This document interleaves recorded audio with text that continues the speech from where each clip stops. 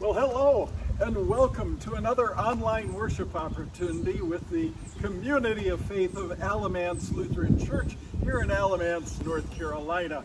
Hi, I'm Pastor Ron Philibom on another sunny North Carolina day. You know, this Sunday's text paints startling pictures of the horrific nature of sin. The church's repeated celebration of Holy Communion counters that tragic reality in a continued showing forth of the death of Jesus until he comes again. It is a dramatic declaration of how much God has done for you. So come along with us. For this morning, we will learn and grow in faith together. Come on along, Jax.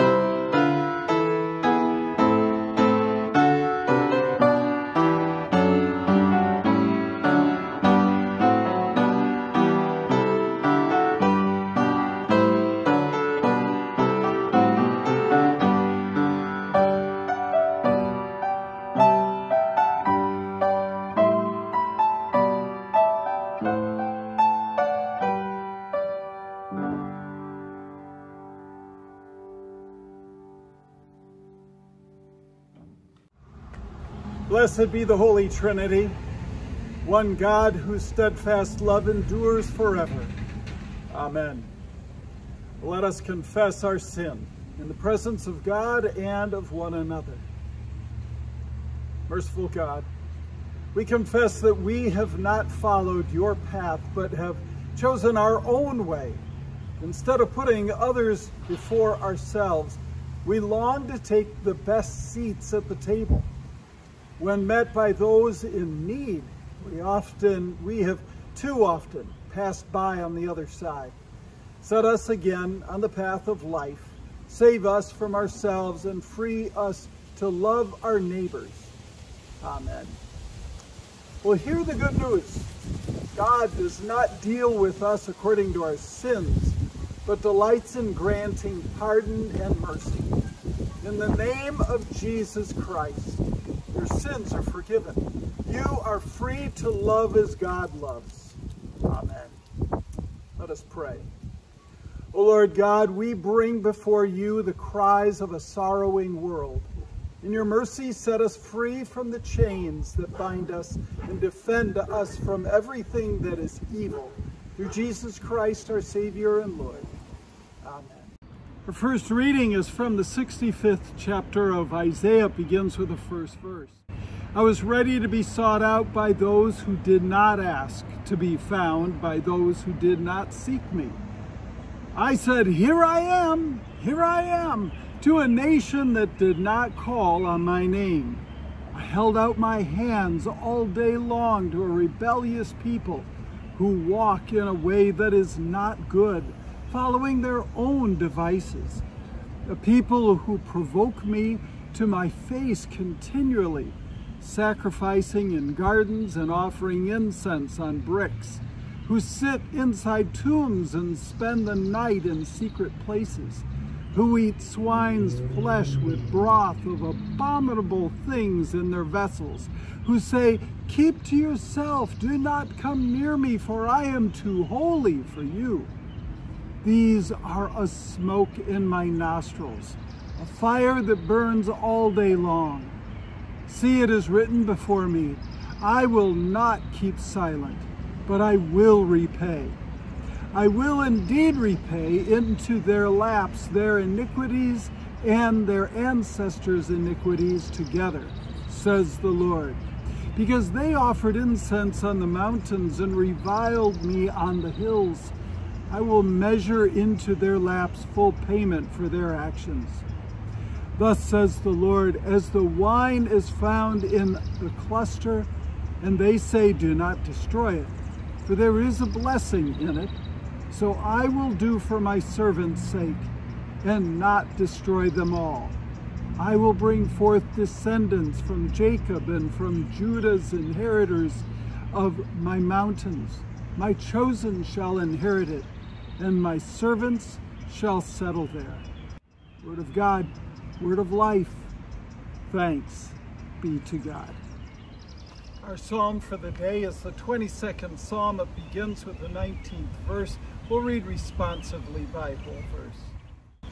But you, O Lord, be not far away, O my help. Hasten my aid. Deliver me from the sword, my life from the power of the dog. Save me from the lion's mouth, from the horns of wild bulls. You have rescued me. I will declare your name to my people. In the midst of the assembly, I will praise you. You who fear the Lord, give praise. All you of Jacob's line, give glory.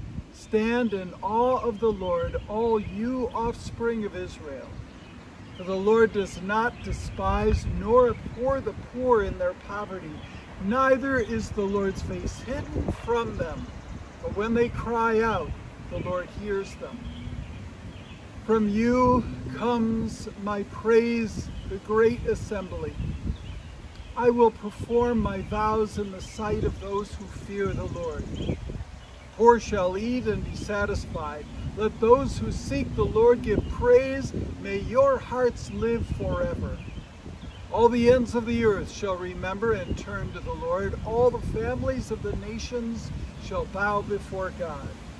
For dominion belongs to the Lord, who rules over the nations. Our second reading for the day comes from Galatians, the 3rd chapter. Now before faith came, we were imprisoned and guarded under the law until faith would be revealed. Therefore, the law was our disciplinarian until Christ came, so that we might be justified by faith. But now that faith has come, we are no longer subject to a disciplinarian, for in Christ Jesus you are all children of God through faith. As many of you as were baptized into Christ have clothed yourselves with Christ. There is no longer Jew or Greek. There is no longer slave or free. There is no longer male and female, for all of you are one in Christ Jesus. And if you belong to Christ, then you are Abraham's offspring, heirs according to the promise. Word of God, word of life. Thanks be to God. Our gospel for the day comes from the 8th chapter of Luke.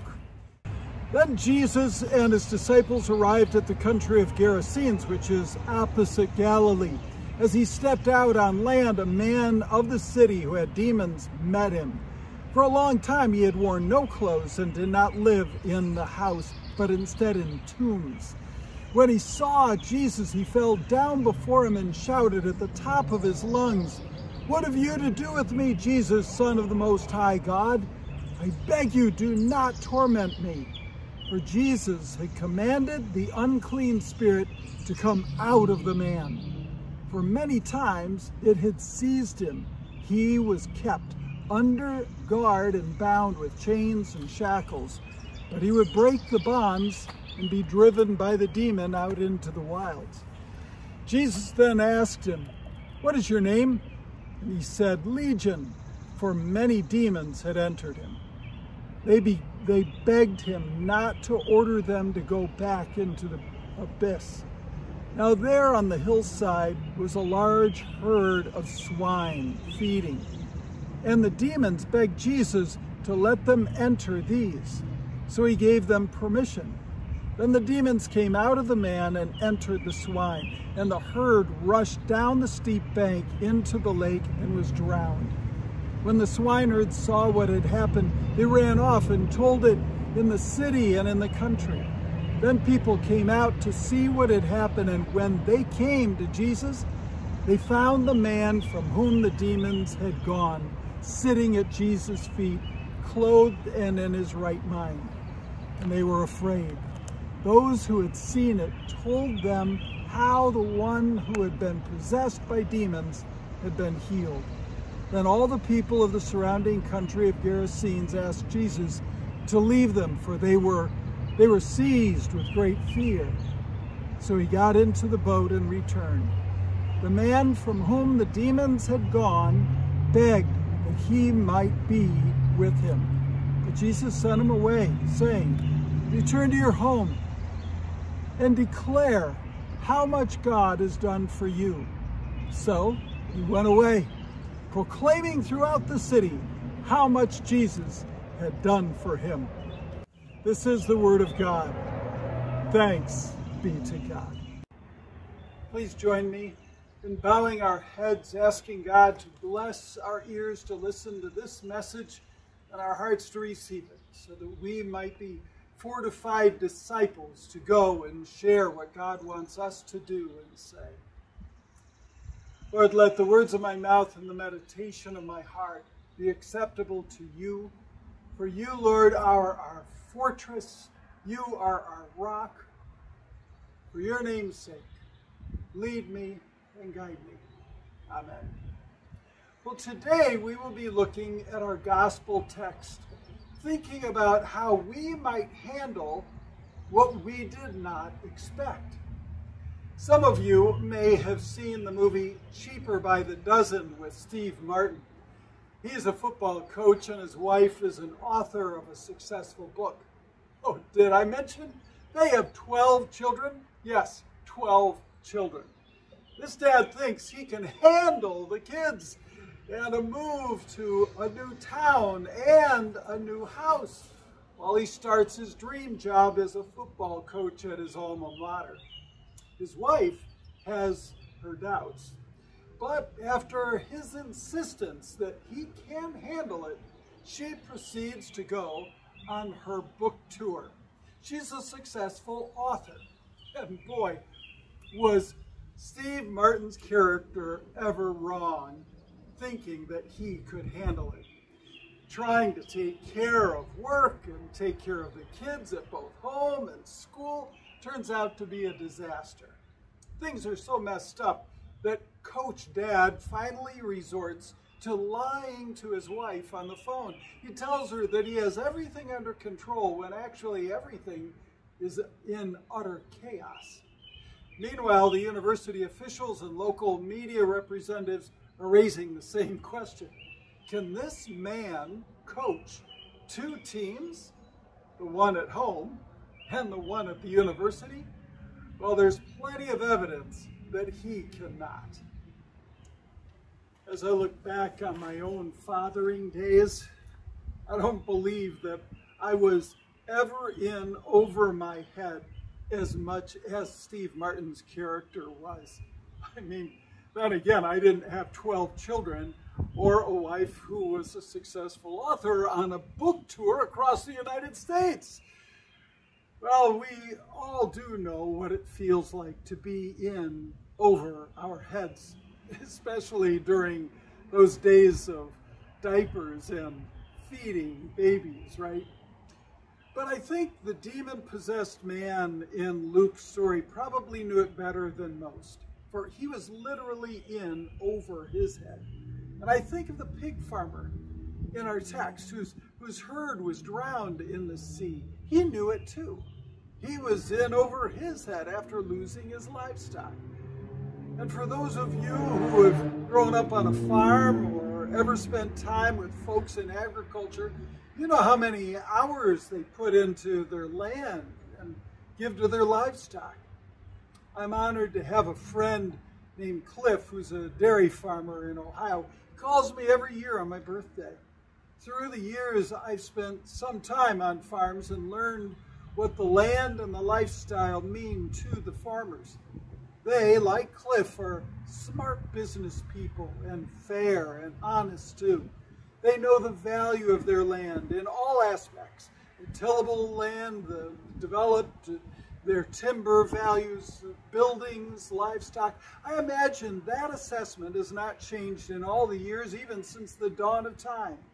So you can imagine when Jesus comes along and drives out the demons from the naked wild man and into the swine, that pig farmer would have to be angry.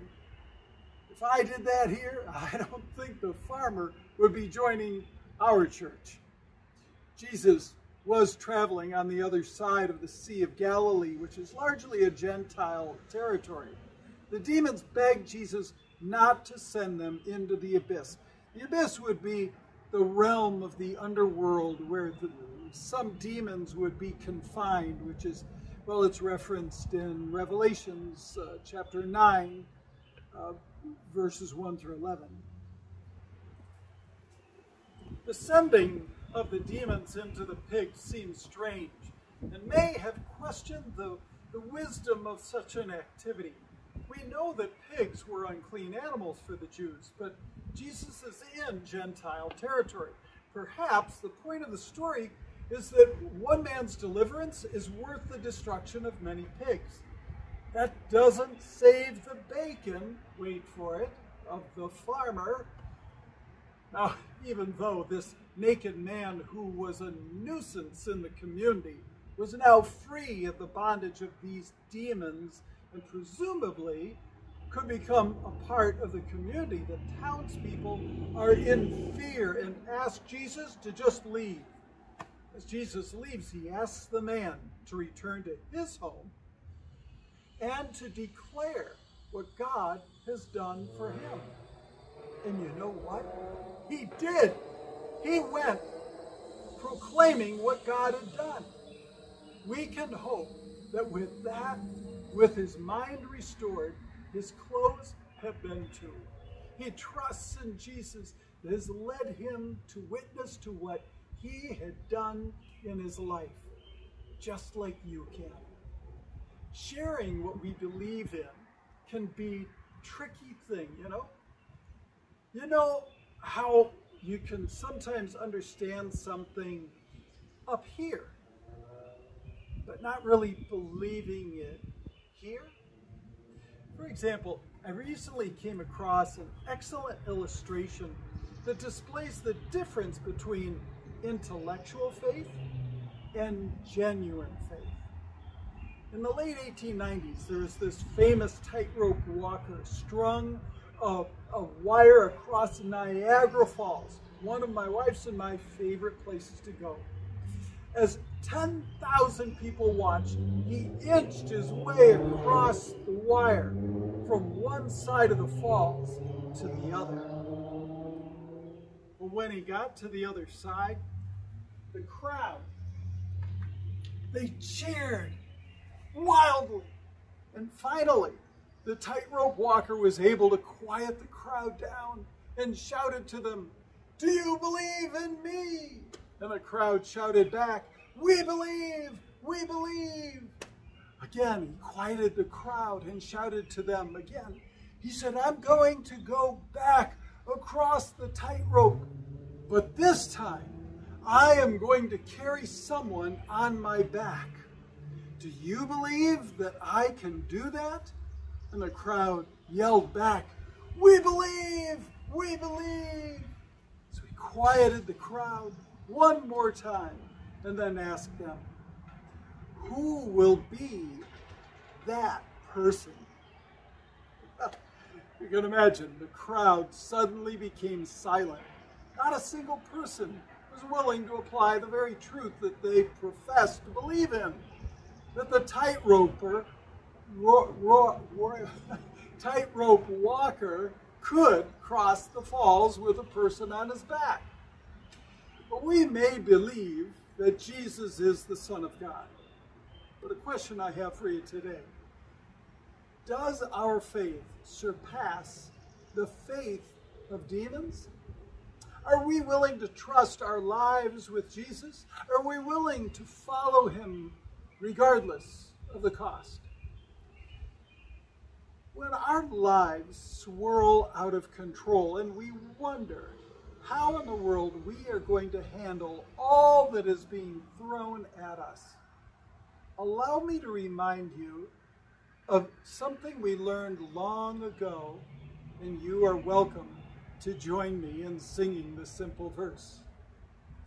I have the love of Jesus, down in my heart. Where? Down in my heart. Where? Down in my heart. I have the love of Jesus, down in my heart. Where? Down in my heart to stay. Amen.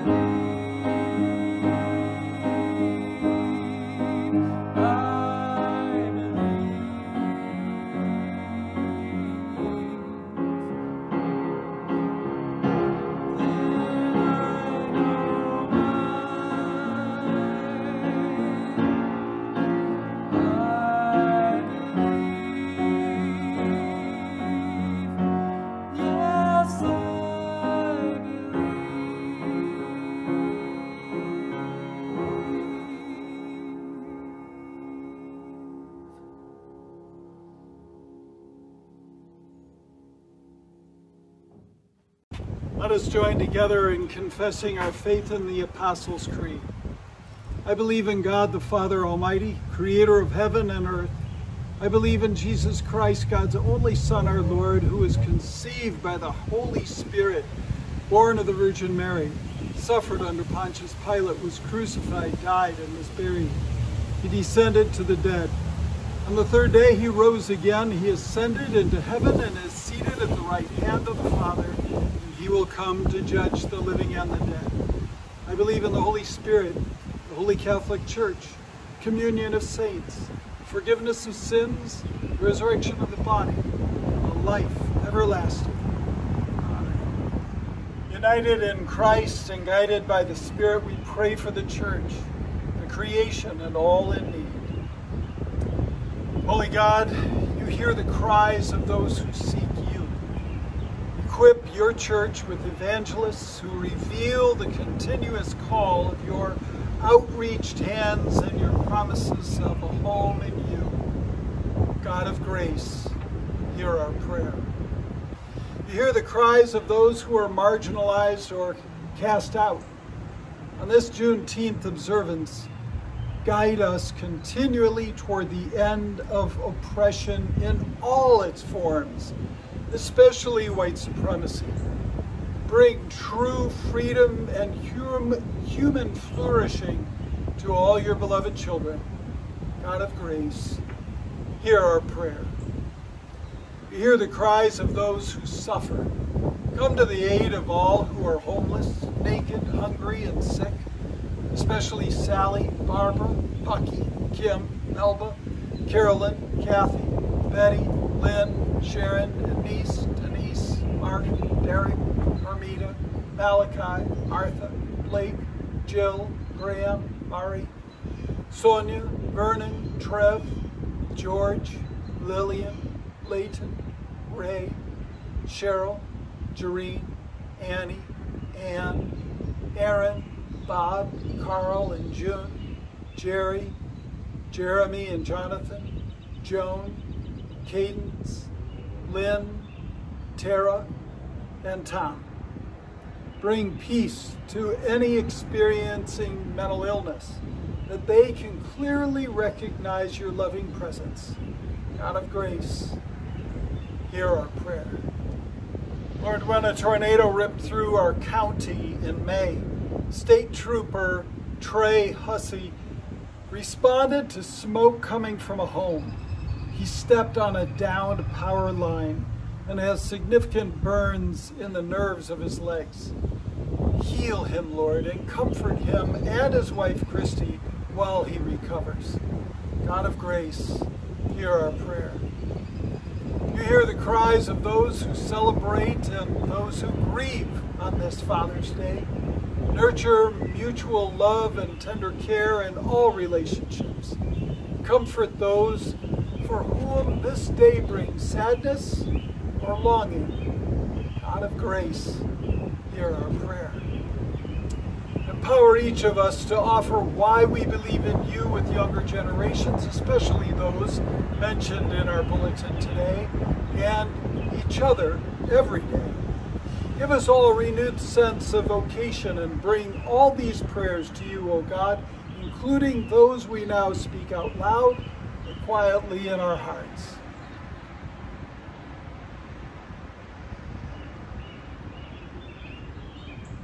God of every time and place, in Jesus' name and filled with your Holy Spirit, we entrust these spoken prayers and those in our hearts into your holy keeping. Amen. God offers Christ to the world. The bread and wine become Christ's own presence. By God's grace, we are recipients and also participants in this gift. But you return to God's mission here and throughout the world through your cash and checks is what God has first given you through all your own giftedness. We invite you to place your tithes and offerings in the brass plates in the entrances of our sanctuary.